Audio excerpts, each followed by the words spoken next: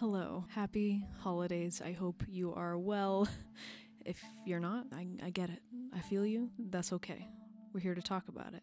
I know that I don't owe anybody on the internet or otherwise any personal information about what's going on with me. What's up in my life? Or similarly, any explanations about why my content has been few and far between and also different for the last however long. But we've been through some bad times in the last half a year or so, and I think I should talk about it. Around the end of June of this past year, I had just finished up production on my latest EP, Don't Be Afraid. I think just the culmination of all the stress it takes to finish a project like that, as well as some weird health issues I was experiencing that I was trying to figure out and was confused by, as well as the global trauma we're all still trudging through. I think all of that came together and just fucked me. And I knew it would. I knew eventually a lot of things were gonna catch up to me. But wowee. Like I said, I'd been having weird health, I had a one-sided headache that was really painful for a while. I was having dizzy spells out of nowhere. I had some numb limb stuff going on. It all led me to the hospital for the first time. I never went to the hospital. And guess what? I went 4 more times after this. Thought I was dying. I was not. And it was sort of just left at that. And then about a week later, I just spiraled. Just fully got drained down into the darkest period of my adult life so far. Trigger warning for umbrella term, all the various things that happen to the human body and mind when you are riddled with anxiety. I don't really know how to get specific, but we're about to. I couldn't sleep. I couldn't eat. I thought I was dying of something new every single day. I was Googling and on Reddit incessantly just trying to figure out what was wrong with me, and I knew it was anxiety. But I also knew there was definitely something else. It was this really difficult, confusing time because something was up, and it was just creating a feedback loop of anxiety, symptoms, anxiety, around the clock, all the time. I was having panic attacks for the first time in my life, crying all day, getting woken up by my heart racing every night.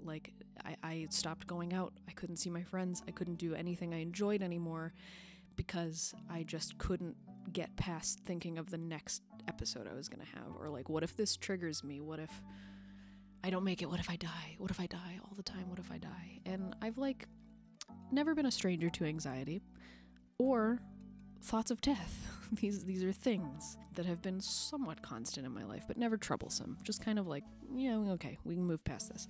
This was different, and it sucked, and it hurt, and I was miserable all the time for months. A therapist, a primary care doctor, a cardiologist, and a neurologist, and hundreds of blood tests, and a X-ray and CT scan and MRI, measuring of my brain's electrical activity, and a treadmill stress test.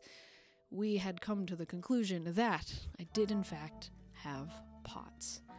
POTS. It stands for postural orthostatic tachycardia syndrome. It's a big, long, fancy term that basically means my circulatory system's a little messy, and my heart rate rises more than the average person's does.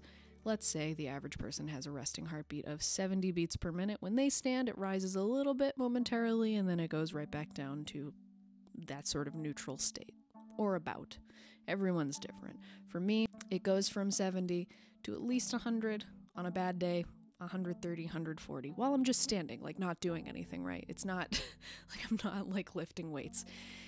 But you can imagine that, various activities like exercise, going up the stairs, walking up any hills really, taking a shower, being anxious. These things make the heart increase, so it makes mine increase more, which is exhausting and causes dizziness and headaches and some stuff.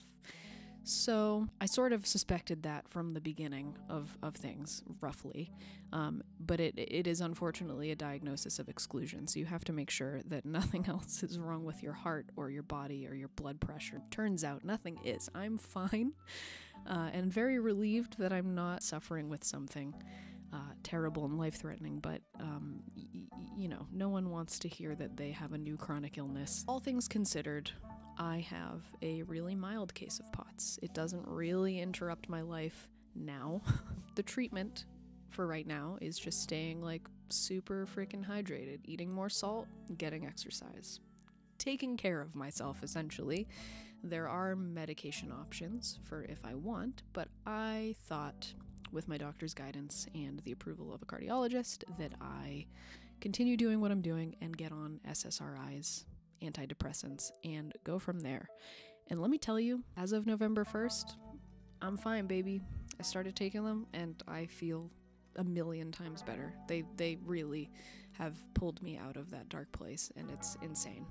Like, obviously I've had some cognitive behavioral therapy and a lot of tricks up my sleeve to deal with anxiety, but this really made all of that possible to work. My hope was that in reducing my anxiety, my heart rate would be stable because I'm not freaking out about it. I'm not having that feedback loop like we talked about, and my hopes were correct and my goals have been achieved, and I'm really, really thankful.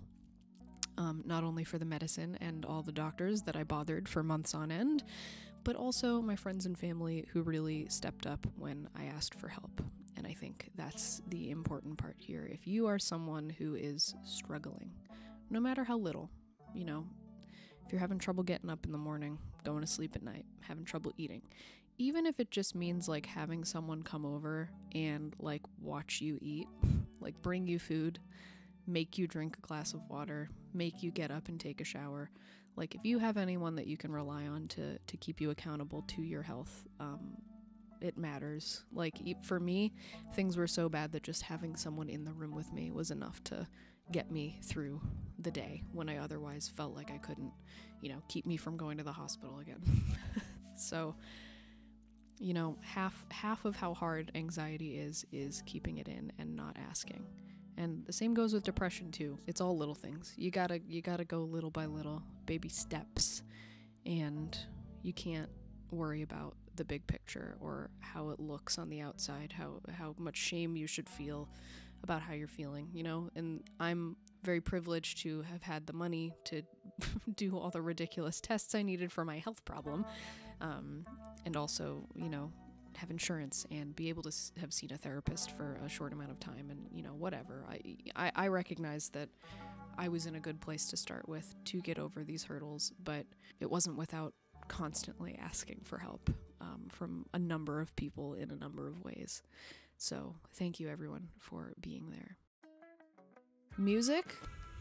Never heard of it. You know, like I said, it was really hard for me to do anything I loved anymore, but slowly and surely I've been picking up all my old hobbies and being more active and being more excited about things and living and enjoying life more. So music will come, but it does raise the question, what's my content gonna look like in the future? I don't know. I think YouTube just kind of isn't the vibe anymore because, like, you know, the elephant in the room is that once upon a time in 2016, I was making like thousands of views a video, and now I'm lucky if I get like 500. I'm not going to stop posting on YouTube, but it certainly doesn't seem like the place I want to prioritize at this point. So the best thing y'all can do other than just like watch my videos is to follow me on the social medias. I've linked all of the ones that I'm active on below. Buy my stuff on Bandcamp if you can. Stream my stuff on streaming services if you can.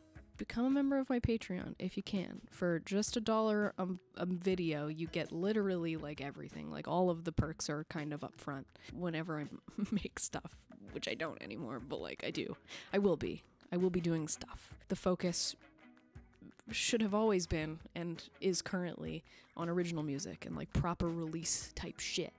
Because that's the really fulfilling stuff. I like doing covers, but also like, what more can I do? I feel like the pool of ideas has been ever shrinking since the beginning, and I knew my upload model, my catalog creation methods were not sustainable from the start. I knew at some point I was going to run out of steam. It's just lately it's taking more steam because I'm busy, and I've always had a full-time job at the same time, and I've got a lot of life stuff going on, especially now. But that doesn't mean I'm gonna like disappear from YouTube. I'll always be making stuff because I like doing it, but I just might do it less. I might do it differently. But if you become a member of my Patreon and you become a member of my Discord, those are like essentially the two ways you will always know what content stuff is going on. The social media is better for if you just like me. What else have I been up to? I've been writing Christmas cards. I've been making snowflakes for my living room and kitchen. I've been crocheting like fucking crazy. I've really been making stuff. So I will make music, and hopefully you'll enjoy it. Thank you for watching. Thank you for sticking around. I love you. Goodbye.